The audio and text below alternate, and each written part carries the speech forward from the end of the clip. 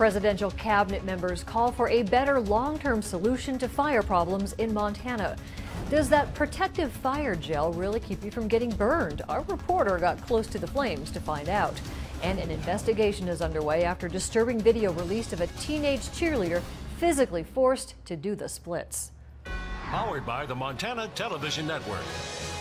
This is the 10 o'clock news on KPAX, Montana's news leader. Good evening, I'm Jill Valley. Dennis Bragg has the night off. Some Ravalli County residents evacuated due to the 34,000-acre Lolo Peak fire are back home tonight. Sheriff Steve Holton said earlier this evening that Tie Chute Lane north to West County Line Road had moved back to an evacuation warning status. Residents on the north side of Tie Chute Lane can gain permits for access at the fire information tent at Florence Farmer State Bank. This downgrade comes as two members of President Donald Trump's cabinet and two of Montana's congressional leaders toured that fire camp. Interior Secretary Ryan Zinke praised the professionalism of firefighters and the other emergency teams who are coping with Montana's epic fire season. He wants to put firefighters out of a job by using better forest management to stop catastrophic fires every summer. And as Dennis Bragg reports now, his counterpart in the Forest Service feels exactly the same way. A week ago, the Lolo Peak fire was exploding in a wall of flame. Today, it was being refreshed by badly needed rain showers. But Zinke and U.S. Agriculture Secretary Sonny Perdue are looking beyond this fire. Accompanied by Montana Congressman Steve Daines and Greg Gianforte, Perdue got his first look at a fire camp. The quartet's briefing was closed to the press, but some who attended tell me it was a frank discussion about not just fire management, but how the community has been stressed by yet another massive fire in the Bitterroot, something that's become an annual event. When we get to fight a fire, the professionalism of our law enforcement, the departments working together, the state, it all works well. We're going to make sure that the Department of Interior and the Department of Agriculture team, because we're all team members, work together. While Senator John Tester presses to solve the Forest Service's budget problems by changing the system so fires can be paid for like other natural disasters, Secretary Perdue would rather see a permanent budget change. I don't necessarily want emergency funding, I want ongoing funding. I want to say this is not about money, it's about management of our forests. While there was some discussion during the press briefing about the need for funding to keep fighting fires, all four men talked more about the issue of forest management, getting ahead of fires so they don't happen in the future. So that's why we're here, trying to determine how we can get ahead of this. I'm not from Montana, but I wouldn't want these kind of situations having to live with on a year in, year out basis. And we don't want the people of Montana to either. If we don't address the litigation issue, the frivolous litigation issues from these extreme environmental groups, we're never going to get ahead of this curve. The leaders presented a united front on how to tackle the fire problem with preparation, discounting the idea that climate change is solely to blame. It remains to be seen how those details can be pulled together to satisfy all the diverse views on the wildfire issue. In Florence, Dennis Bragg, MTN News. The Missoula County Sheriff's Office issued new evacuation orders and warnings due to the Rice Ridge fire near Seeley Lake. 2 cabins are now under an evacuation order along Forest Service Road 17507. An evacuation warning has been issued for folks in the Cozy Corner Meadows area.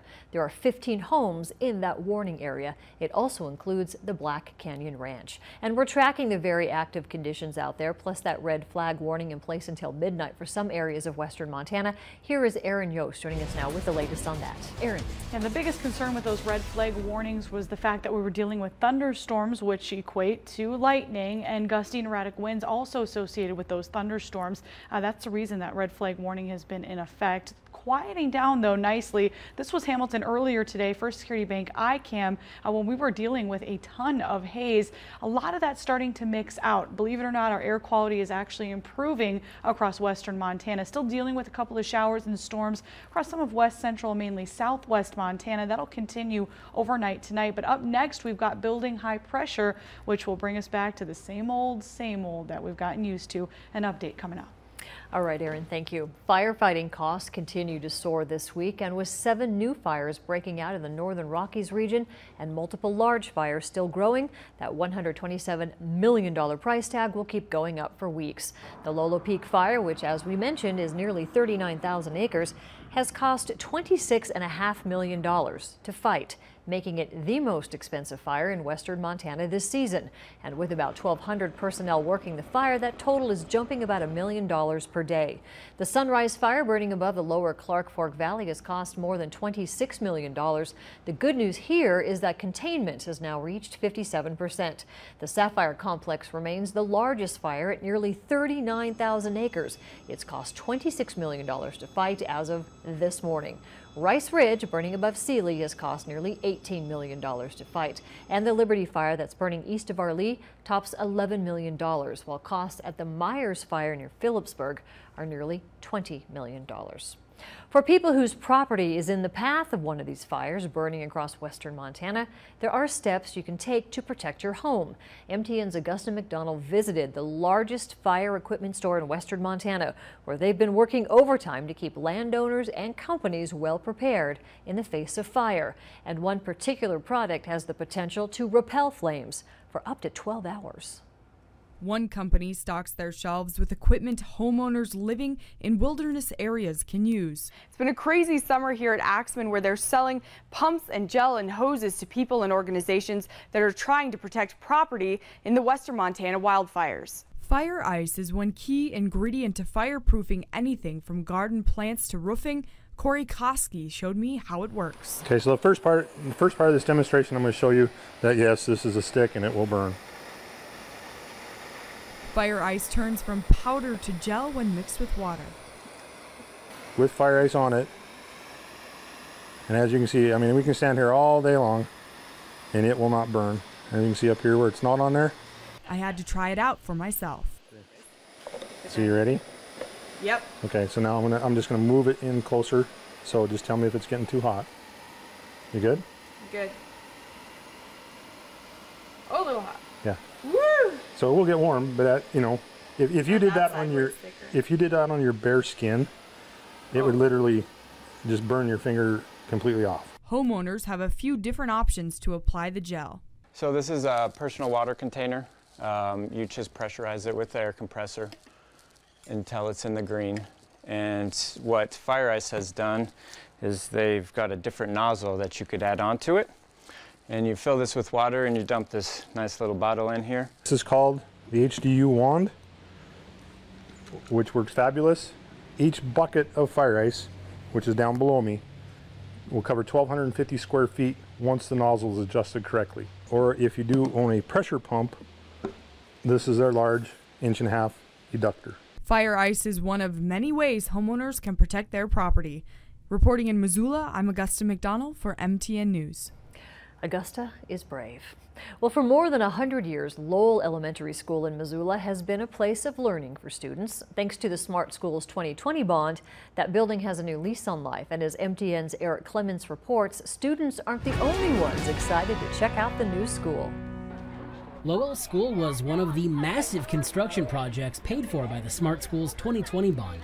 The old building has been completely redone with all new wiring, new technology standards, ADA compliance, and an entirely new north wing filled with open spaces, massive classrooms, and little nooks for students to work on various projects. But for some returning students, joy comes from what's been left the same. I love the gym because it still has the climbing wall, and I like the music room, but it's mostly empty. Kaylee says she's excited to start second grade with Mrs. Owens. Yes, because she has a beanbag, she has wobbly seats. Kaylee's older sister, Susanna, also went to Lowell School. She left that school about 10 years ago and says she loves what's become of her alma mater. I'm really grateful of what the construction workers did for the students, and I'm very happy to see my sister Kaylee come to this school. Another former Lowell student shared a similar sentiment. Irene Hiller sat in the old brick building's classrooms from 1947 to 1955, when the school bell was still an actual bell. I think it is absolutely wonderful. I think it is awesome. I'm excited for the kids in this area with the modern technology they are going to have. And for any kids with butterflies in their bellies who don't want summer to end, take Kaylee's advice. If you're going into kindergarten and you're going to a new school, don't be scared. It's pretty fun. There are still a few finishing touches to be added. Some walls need paneling and a few spots need a splash or two of paint, but crews will be working through the weekend to ensure everything is ready for school to begin on Monday. In Missoula, Eric Clements, MTN News. The next big projects are Russell School, Washington School, and Willard Alternative High School. A new Cold Spring School is also on the way. Well, still ahead, a look at our local weather. We had a stormy day across western Montana with some fantastic rain. So what's next? Aaron has a look at our extended forecast in just